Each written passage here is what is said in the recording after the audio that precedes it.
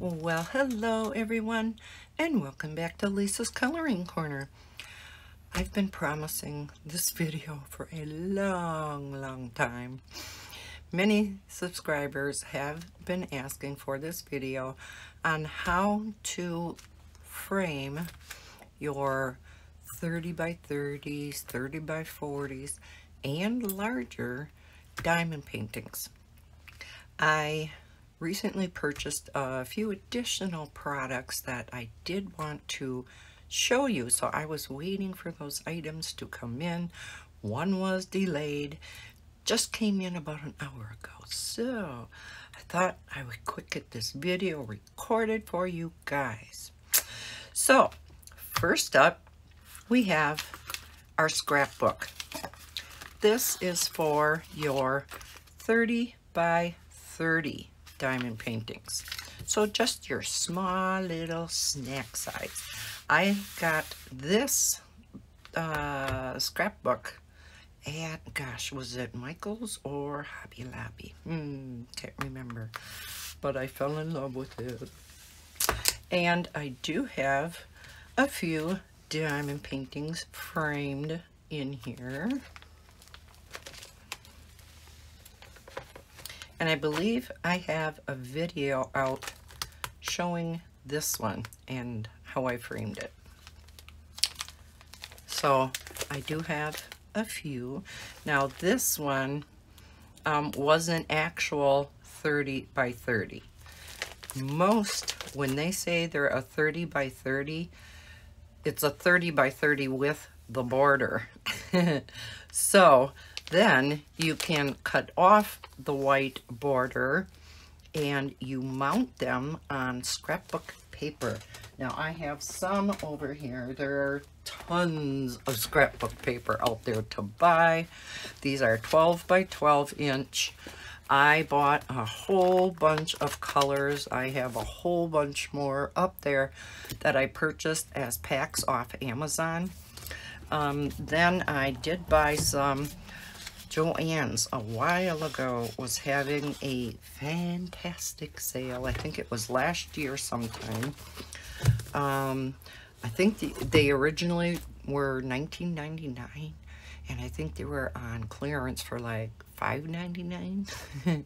So I picked up like 4 or 5 packs.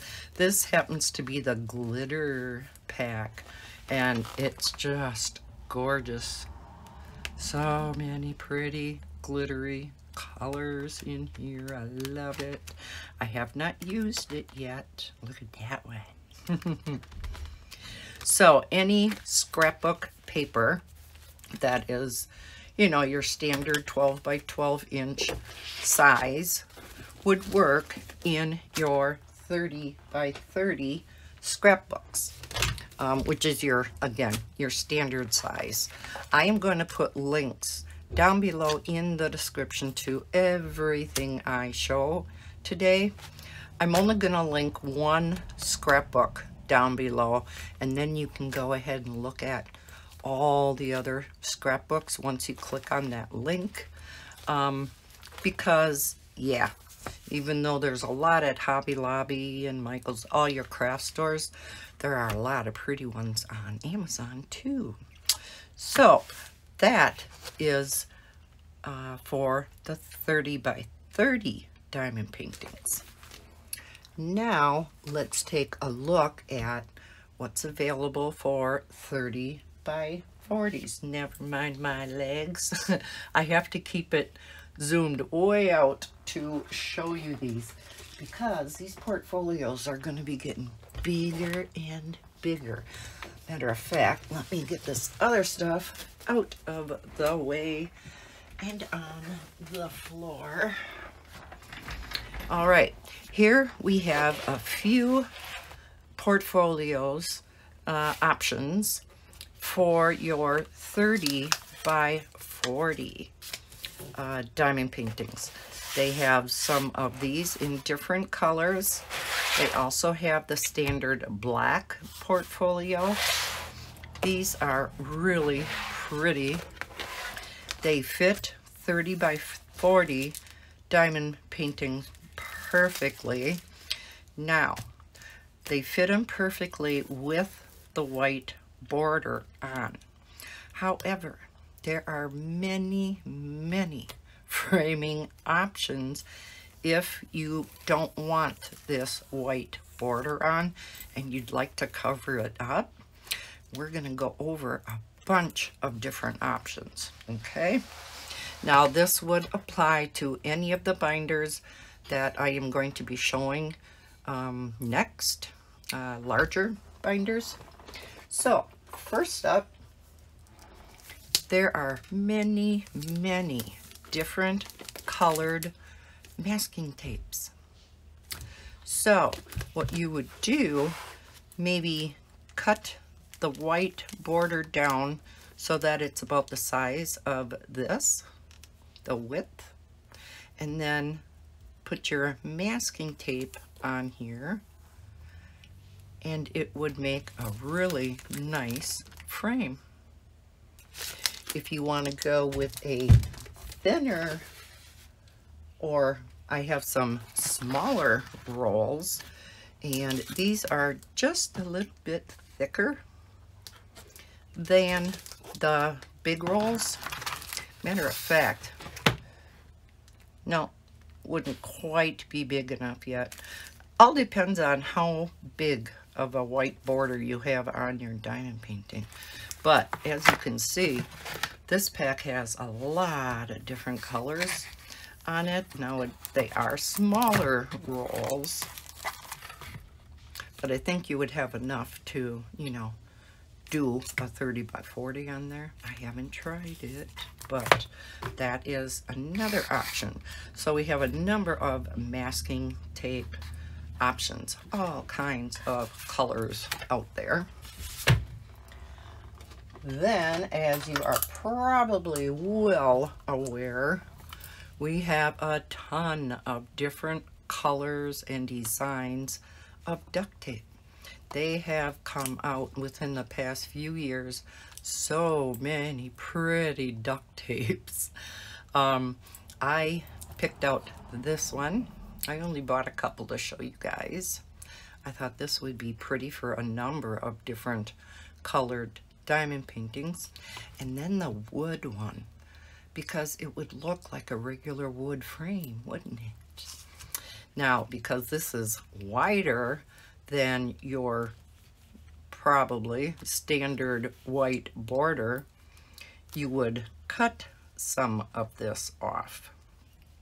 There's a couple ways that I cut my diamond paintings. If I'm cutting the entire white border off, or, you know, when I work with the masking tape and I have to cut some of this off, I like to use my handy dandy scissors. Now this is a Tim Holtz scissors. I love this scissors. I only use it for my diamond paintings and my canvas when I make my own stretched canvases. Is not used on paper or anything like that. Or you can use your utility knife and a ruler. I like this utility knife. Number one, it's pretty. Number two, it came with a bunch of replacement blades. So I'll link this down below. Like I said, I'll link everything. I think I don't have to link the ruler though. So those are a couple of options, or a few, not a couple, of options for framing. And of course, we have many, many options of washi tape. I mean, we all know there are a gazillion different washi tapes out there. These are just some that I have. This is an organizer from Michaels. I did purchase a couple of sets off of Amazon that I thought were really pretty. They had some really pretty rolls in this set. Like, isn't that pretty? I mean, a lot of purples, and you could use this for, like, there's some sky blue in here. regular blue. There's a bunch more colors in here, some more blue, pink. So that is one set that I thought would be really pretty. And then another set that I bought is this set. And these are just plain pastel colors. Very narrow, but if you don't want a big border around your diamond painting, you want a thin frame. I thought all these pretty pastel colors would be nice. They're pretty. So, you know, depending on what color, what design, you know, print and stuff you're looking for, tons of washi tape, as you know, both out on Amazon and again in your craft stores all over. But again, I will link these two, and once you're over on Amazon, you can search to your heart's content. Okay, now the other option to frame, if you want to cut the border off. Okay, how would I frame that then? Put some of this stuff to the side. I have a large desk, but really shrinks fast. What can I do to frame these?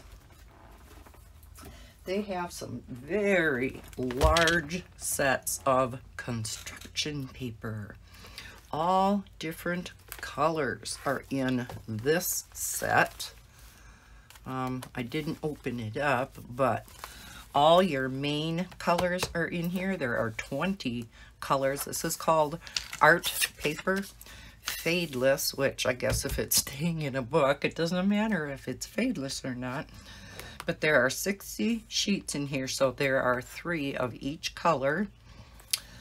This is 12 by 18 inches, so that would be 30 by 45 centimeters. So if we have a 30 by 40, the 30 inch going across this way would fit perfectly, right? Depending upon how accurate your diamond painting is. It may be a centimeter or 2 off. And then going this way, you would have to cut about 5 centimeters off. And that's when I would use my ruler and scissors or utility knife. Measure, you know, up a number of places. First, you know, see how far up you want to go. Measure it in a couple places, especially way at the end. Cut that off so that you have the color that you want and cut off to the right size. And then, how do I get that construction paper underneath my picture? Again, many options. I just brought out a couple options. I like using my Tombow glue tape. This is used a lot in scrapbooking, and all you do is go down and the glue comes out on a strip. It's double-sided. Typically I would not use this on diamond paintings, but because it's going in a binder in these protective sheets, I don't think it would come off the construction paper. And I would just maybe do a couple strips all the way down, and maybe this way. But I think a more economical way of doing it would be gluing them down. You can use your standard white school glue and either do the back of this or the top of your construction paper.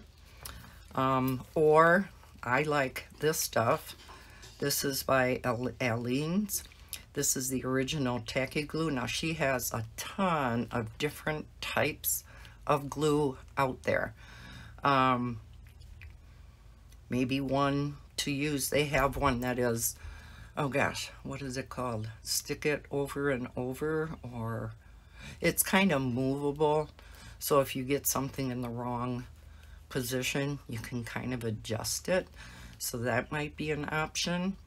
I'll link, you know, a number of hers down below. But like I said, maybe your most economical option would just be like your Elmer school glue or the generic school glue. You know, very cheap school glue. So yeah, that would be a great option. Okay. All right. So yeah, like I said, many different framing options for your portfolios. Okay, so that was the 30 by 40s. Now it gets bigger. What if you have a larger diamond painting than a 30 by 40? Well, guess what? These presentation binders get even bigger. Construction paper does too. Here is a big whopper. This fits A2 paper. So the size of this fits a 40 by 60 centimeter diamond painting. I do happen to have a diamond painting over here that is a 40 by 50. I couldn't find a 40 by 60 real handy. So I just grabbed, yeah, this is, I need a bigger disc. This is the closest I could find, and I am zoomed out as far as I can go. But as you can see, sort of, kind of, let me move a couple more things. The very top fits very nicely. This would be centered top to bottom, even though you can't see the bottom. But then left to right, it also fits perfectly. Now again, you can leave the white border on, and because this one is so large, if you only have a 40 by 50, you probably would want to leave the border on, and then use, again, masking tape. I think the brown, the woodwork duct tape, I think would work awesome for many diamond paintings. But yeah, so 40 by 50s fit in here. 40 by 60s would fit perfectly because they would be centered then on these sheets. So that is that one. Guess what, folks? There's one a little bit bigger than this, and I will get that one up. Oh, I do want to show you one option for framing those also, and this may work for the next portfolio too. There is some very large size construction paper. I did manage to find this out on Amazon. This is 18 inches by 24 inches, which is 45 by 60 centimeter. So this construction paper would work great for those diamond paintings that I just showed you. That was a 40 by 50. You would only have to cut a little bit off. This also comes in a number of colors. You get a lot of sheets in here. I think there were 50 sheets. I can't remember the number of colors, so. But again, I'll link it down below. It will say in the description on Amazon.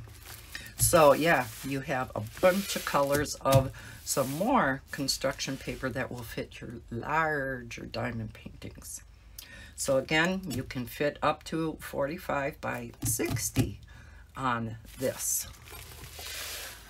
Let's look at the last portfolio.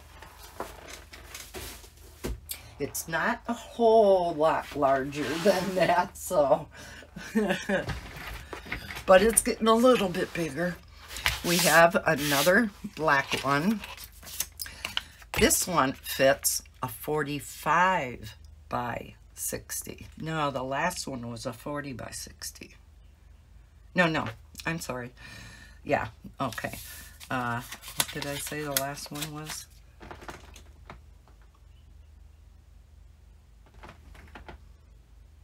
$30 by 45. This one is a 45 by 60.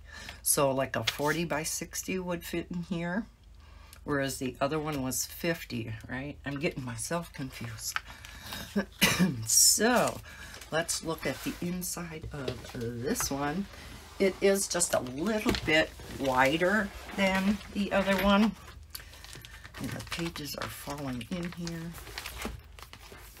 I didn't like the way they shipped this one. So I have a Diamond Art Club diamond painting. And you know some of these can get pretty big. This one is not. This is a Hannah Carlzon picture. Isn't she cute? And this one's called Willow.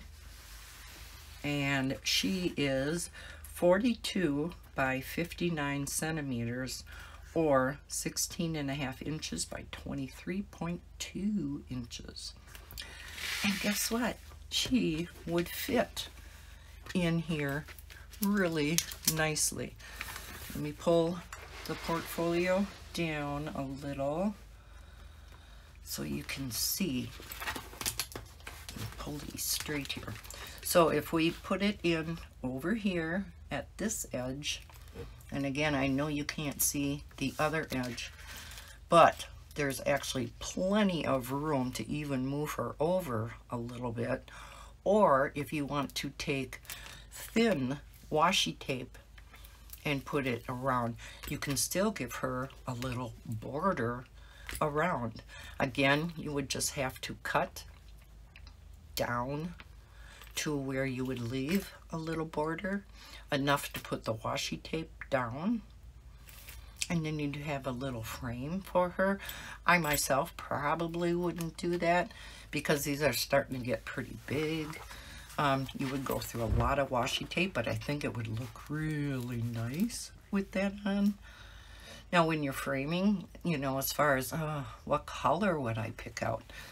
Normally what I like to do, I look through the diamond painting and I choose a color. I try to pick a color that I would like to pull out or highlight from the diamond painting. And it may just be a color that's used just a little bit, but you'd like to highlight that color. Like for instance, maybe you want to pull out this red-orange. And you could do a red-orange. I wouldn't frame it with a color that's a lot in the diamond painting, because that'll just get lost as a frame. So maybe you would like to pull out maybe the blue of her eyes, or maybe a purple, you know, something like that. I think it would be pretty, or even the pink, you know. So just a couple ideas of, you know, maybe how the colors and stuff that you could use. So yeah, this is the biggest. I don't have anything bigger. Now there may be bigger ones out there, I don't know. But this is plenty big to manhandle. Because if you're like me, I like to do diamond paintings a lot just for the sheer joy of doing them. I don't frame every single one that I do. I do frame some. But a person runs out of wall space, especially for the smaller ones, your 30 by 30s or your 30 by 40s. So a lot of them don't get framed. And I know I myself, I have a lot of mine stored in a great big black portfolio, an art portfolio, you know, with the handles, and it's stored underneath my bed. The problem with that is each of the diamond paintings are sitting right on top of one another, and I'm afraid eventually those diamonds or drills might get rubbed off. So even if you don't have a portfolio out on your coffee table because these are getting too big, the scrapbook size would be perfect as a coffee table book for when you have somebody over and you can say, you know, they'll say, what is that? And you can show it to them, and maybe you'll get them into this addictive hobby too. But these large size portfolios, I think, would be perfect for sliding under your bed, maybe bringing them out to show company, or, you know, just to have the sheer pleasure of doing something really pretty, you know, even going through the work of framing them, because we put so much work into the diamond painting itself, right? So making them look pretty in the portfolio, believe me, gives you a lot of satisfaction. It really does. I enjoy doing that with the scrapbook. I haven't worked with the 30 by 40s yet, but I plan to, because I do have a couple of 30 by 40s completed.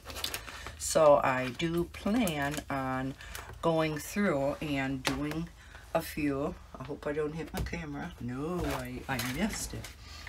I do plan on going through and framing a few of my 30 by 40 diamond paintings.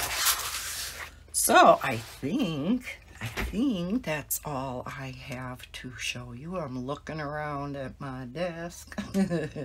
I don't see anything else sitting here. Took me a while to gather this all together and get ready for this video, but yeah, I had to clear off both sides of my desk. I have a large L-shaped desk. Had to take a lot off this desk. Had to clear off that desk. Yeah, a lot of big things here to show you. But I think I went through everything. If you have any questions whatsoever on anything I showed on today's video, or any of the links that I'm going to put down below, please leave a comment down below. I will answer the questions to the best of my ability, or I will do some research and try to get you an answer. So thank you so much for watching this video.